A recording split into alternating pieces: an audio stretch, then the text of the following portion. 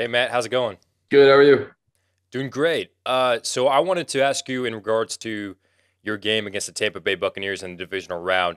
I know that whenever the media asks former players playing the former team, hey, does this have a different sort of feel, sort of energy? Are you going to have a chip on your shoulder?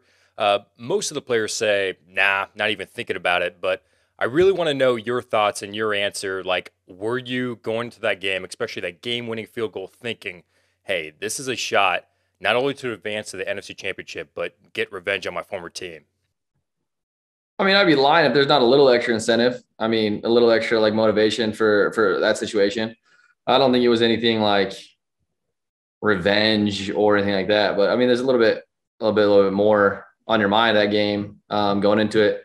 But I mean, I feel like the first year, my first game actually with the Rams last year, was back in Tampa against the Bucs again, and we ended up winning that game as well. Was able to hit a couple field goals and we won that game. So I kind of feel like that was more that moment where it was kind of like okay, and then after that it kind of settled into more just another game. But I mean, yeah, there's a little bit extra motivation for those games. Thanks, man. Good luck. Thank you.